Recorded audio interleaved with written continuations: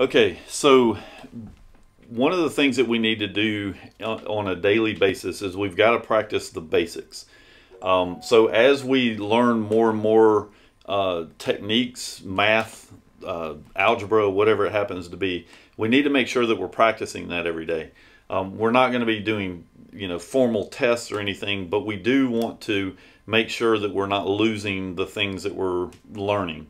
And so what we're going to do is, and I'm going to go through, we'll do another video on actually writing the application that's going to do this, but we're going to write a Python application that's going to help us practice the things that we want to practice every day.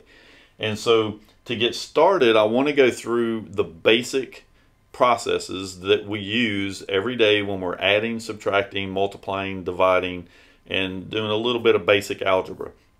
So in this video, we're going to cover addition and subtraction. The next video will go over multiplication and division, and then we'll get into a little bit of algebra. And so what I want to talk about are the concepts for addition and subtraction.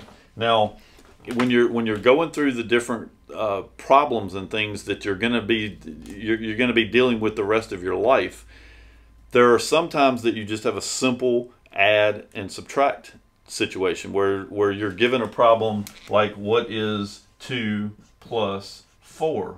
And so all you're going to do is add those numbers up. Now we're assuming that at this point that you've had a little bit of addition and subtraction, so you know the general concept of how to add 4 plus 2.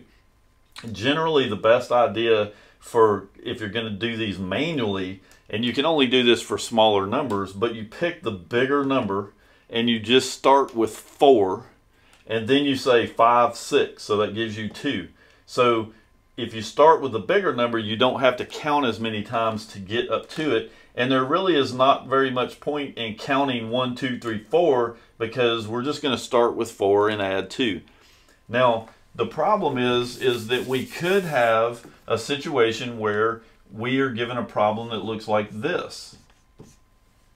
And the problem with this, and in this particular situation, this is so simple that it's not really a big deal. We could just put an equal sign out here and say that that's 6. But what happens if we got a problem that looks like this? 246 plus 787. Well, now to add this up, it takes a little bit more work. Now, there's a number of different ways to go through adding numbers. One of them is to start from the left and work our way to the right. Now, that's not the way that I was taught. It's not the way most kids were taught earlier in school, but I think that's one of the things that's starting to go through school now.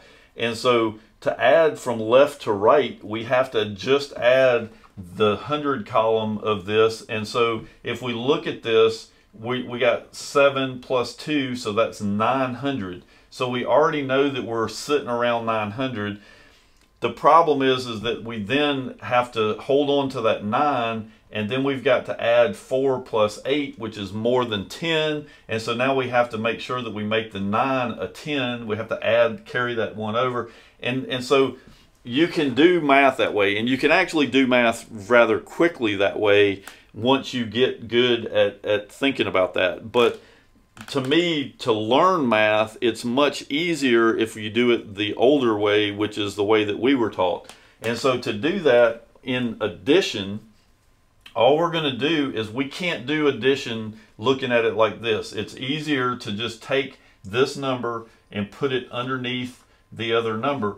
But when we do that, the proper way to do this is to start with the far right hand number and the far right hand number and write them down. So we're going to put 7 under the 6. Now we're going to take the second number and we're going to put it under that. We're going to take the third number and put it over here. Now at this point, we're just going to add. And so we're just going to work from right to left as we're working this. And if the number that you add up happens to be more than 10, we're going to carry that 1 or 2 or whatever it happens to be. We're going to put it up here on top and add it in the next column. So right now we're looking at 13. So we can only put one number here. So we put the 3, the 1 that makes up the 13, we're going to put up here at the top. And so that makes 8 plus 4 is 12, 13 again. So we're going to put a 3, we're going to bring the 1. So 7 plus 2 is 9, 10. So the answer is 10,033 or 1,033. So the problem, and here's another example of why you have to write it the way that we wrote it. So let's say that we have 2,003, 4, 5, 6, and plus 7, 8, 9, 1. Well, as you can tell, there's more digits here than there are over here, but doing the process, we're going to take the far right-hand digit and put it under the far right-hand digit. We're going to take the next one and put it here. We're going to take the next one and put it here, and the next one and put it here. The reason is because we have to make sure that we're adding these numbers in the column that they fit in so that we don't get this thing out of whack. If we were to slide this over and put the 7 over here, then we're going to add up a completely different number. Now, the last thing that we're going to talk about here in the addition section, and we'll get into more of the other ways of adding numbers as we get a little bit farther along. Right now, it's just important that you know how to line things up and add one column at a time as we go across. But the thing that's important to understand about addition is that it doesn't matter if I have 789 plus 289. It doesn't matter if I put the 289 here or if I put the 289 on top and add them up this way. Addition makes no difference as to which one's on top and which one's on bottom. Generally, we try to put the bigger number on top, but it's not a requirement. It'll still work. They just have to line up in the column. But now let's talk a little bit about subtraction. Well, subtraction works exactly the same way. So if I said, what is 7 minus 2? Well, I know that 7, 6, 5, that's going to give me 5. So it works the same way as what we were doing with addition. We're just working backwards. So another way to think about that is if I start at 2, the lower number, how many times do I have to count to get to 7? So we go 2, 3, 4, 5, 6, 7. So it's 5. But what happens when I tell it that I want to do 2 minus 7? Well, in subtraction, this is a completely different number. So let's talk about that for a second. Let's say that we have a number line and we're going to put 0 right here in the middle.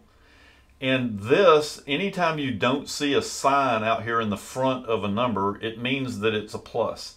So 2 is 1, 2. So we're going to set 2 right there. But now we're supposed to subtract 7. Well, 7 is more than 2. So what's going to end up happening is we're going to go 1, 2, and now we're going to go to a -1, a -2, a -3, a -4, and a -5. So if we count backwards 7, we got 1, 2, 3, 4, 5, 6, 7. So every jump is one character or one number. And so we end up with an answer of -5. Well, it's a little complicated if I have to draw a number line every single time I do a subtraction problem. So here is a better way to think about this. If I go ahead in a situation like this, I go ahead and draw a line underneath my smaller number, and then I take the sign, the negative, and I go ahead and write it. I go ahead and put it over here. Even though I don't know what it is, I go ahead and write it. And then I move the bigger number to the top, because in a subtraction problem, the bigger number always has to be at the top. So at this point, I can just say 7 minus 2 is 5, and that negative sign that was over here on the bigger side of the problem is already there waiting on me. So the answer is -5. So let's take another look at another example. So let's say that we have 789 minus 1,650. So at this point, I'm going to take the negative sign. I'm going to move it down here. So I'm going to go ahead and draw my line under the smaller number. I'm going to put my minus sign, and then I'm going to write the 1650. But I got to line everything up just like we did in our math problem, or in our addition problem. So the 0 goes first, the 5 goes next, the 6 goes next, and the 1 comes out here by itself, which basically means I have a 0 under there. So Now, to work this problem, we have to borrow. And to borrow from one number to the next, all it means is that you can't subtract 9 from 0. If I don't have any, I can't subtract 9 from it. So I need to borrow from the number before it so that I can make that 0 a 10. So if I borrow the number before, I bump that up by 10.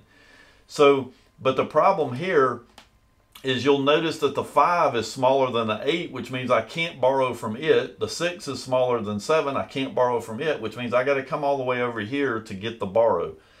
But we're not really going to worry about that because we know the bigger numbers on top, we know the smaller numbers on the bottom, we've already brought our negative down, and so all we're going to do is borrow one number at a time. So we're going to say borrow from this number to here, that's going to make this 10, 10 minus 9 is 1.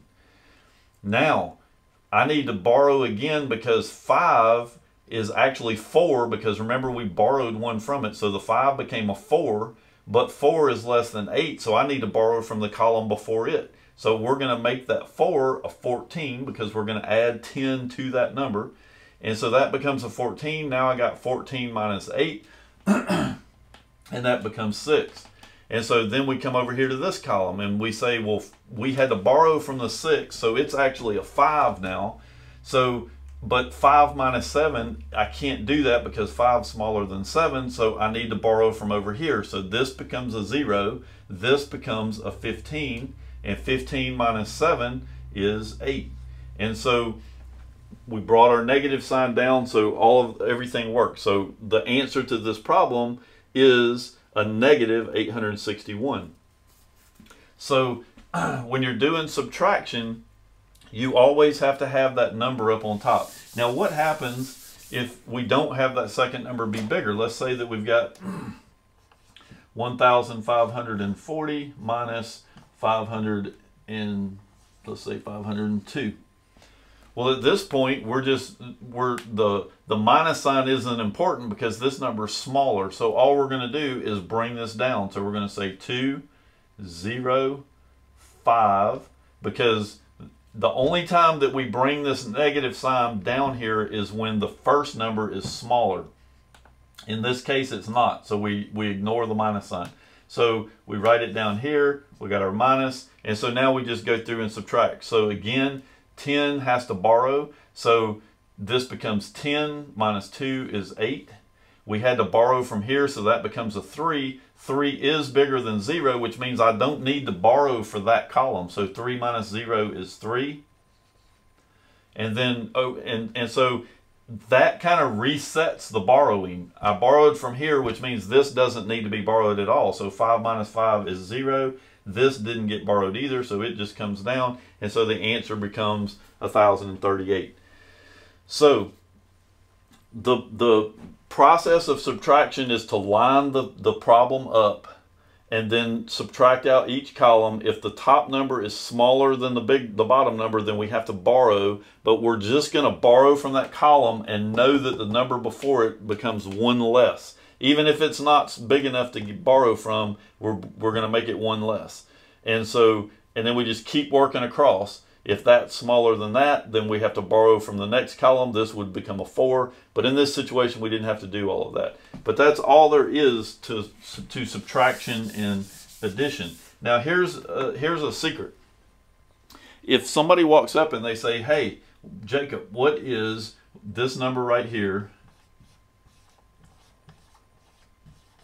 plus this number right here? We don't really care how big this number is. All you have to do is write the number out. So we're going to say 6, 2, 5, 1, 5, 1, and add them. We're adding each individual column. So don't be intimidated by how big the problem is, because you do the math exactly the same whether you're doing addition or subtraction. You start at the far right hand side and you work your way across, so the length of the numbers has no relevance whatsoever to what the actual answer is going to be.